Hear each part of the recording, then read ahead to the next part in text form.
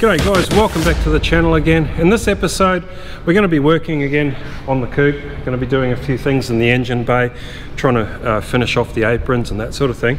But before we jump right into that, been having a look around the workshop's feeling a little congested.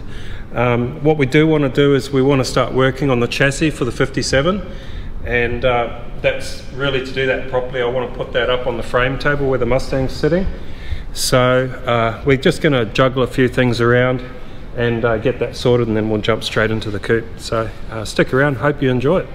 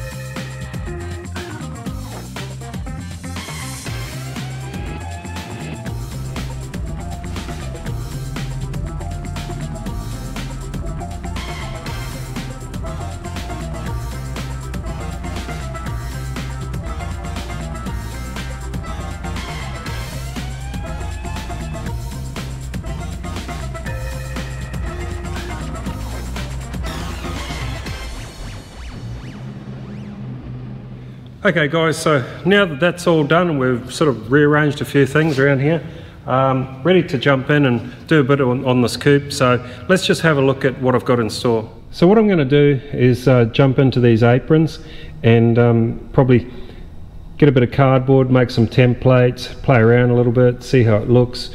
I'm really not sure exactly how I want to do it.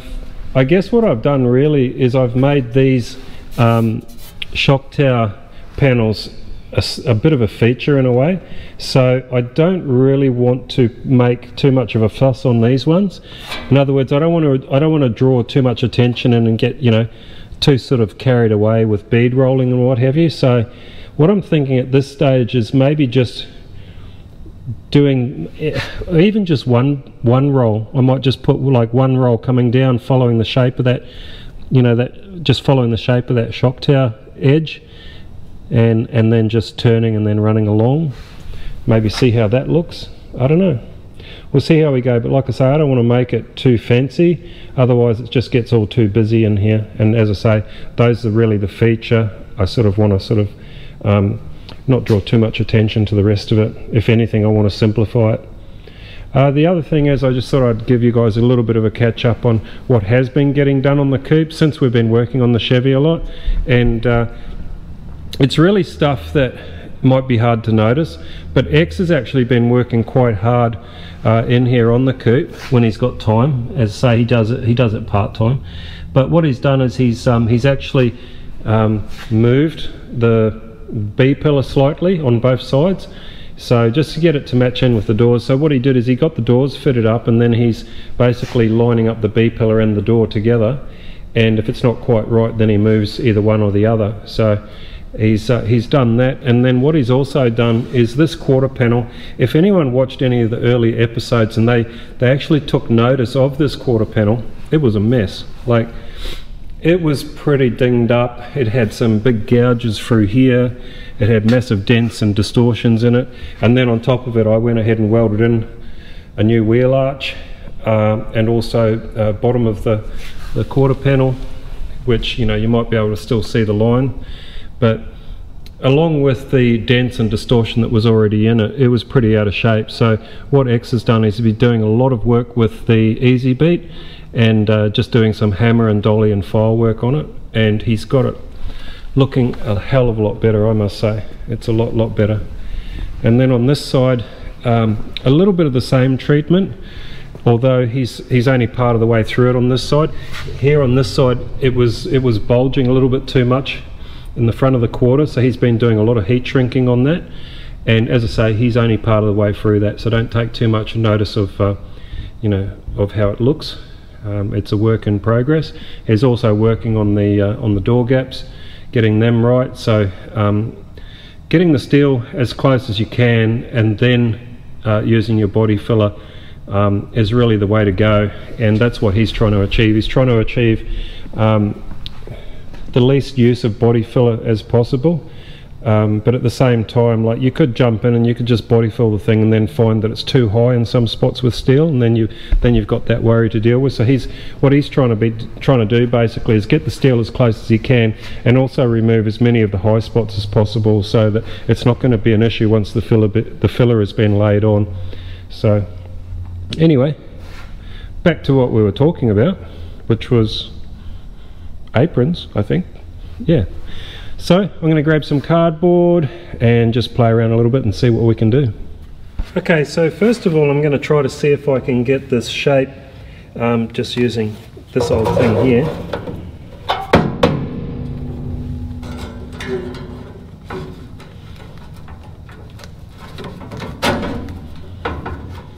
Well, it's fairly close, I guess. And just trace that onto this cardboard.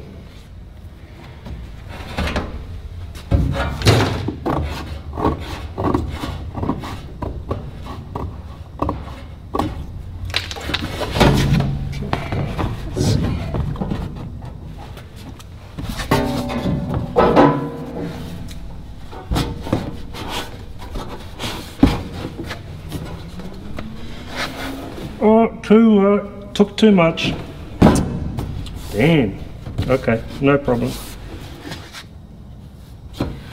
Alright, that'll give me a mark to go by. So I just want to kind of like be in the ballpark of there, and then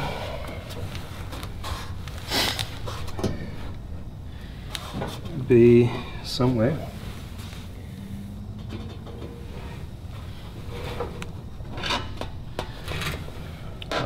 There. Yeah, that'll work. Okay, let's see how this looks.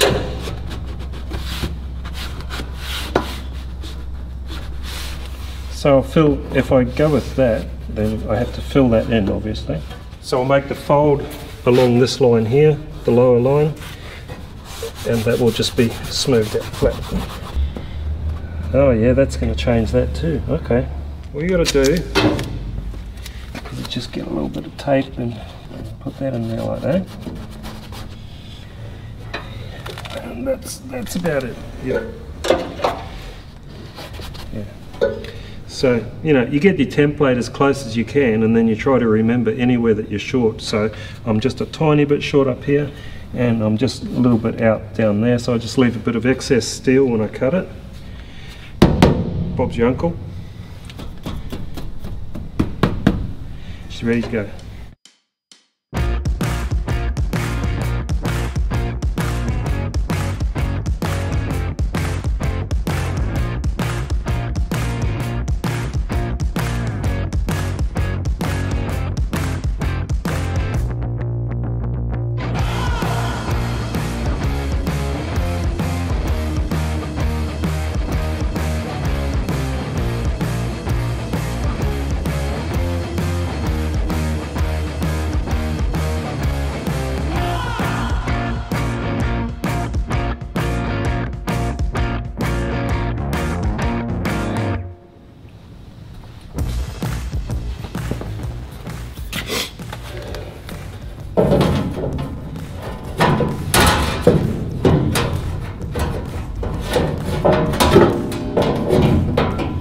Oh, yeah, could have put a fold in it, right.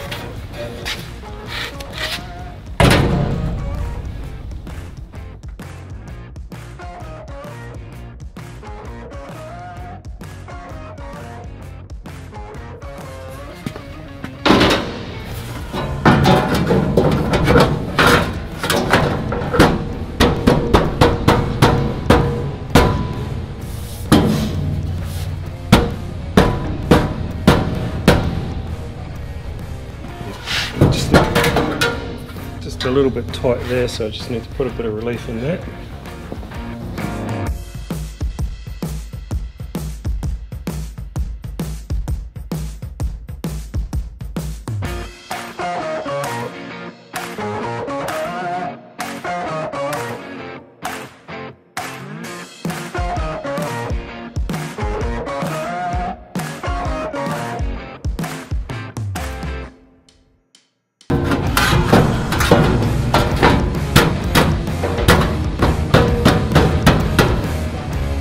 Yep, too much.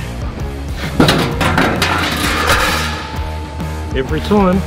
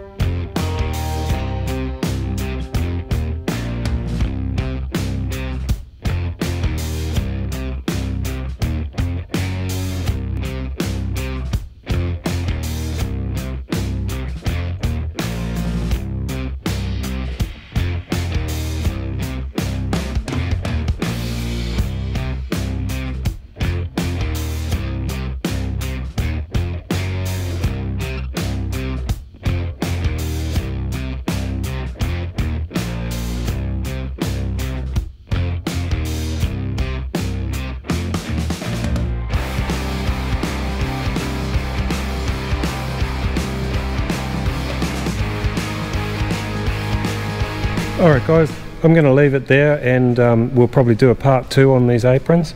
So what I'll do in the meantime is I'm going to go ahead and fab up the other 3, just basically fab them up so they're, you know, just sitting loosely in place, and we'll figure out what we're going to do with the bead rolling. I'm undecided myself. I've got a few ideas. That's one of them. The other one is to maybe do a couple of beads similar to the originals, which basically come down and then sort of curve in a little bit. So yeah, we'll see what happens. But yeah, in the meantime, go ahead and leave your comments. Do you think we should put 1 or 2 beads in it, or do you think we should leave it smooth and let the shock tower be the you know, the focal point, or what? So go ahead and leave your comments. Thanks again for watching, and don't forget, if you haven't already, please subscribe, like and share, and we'll catch you in the next one.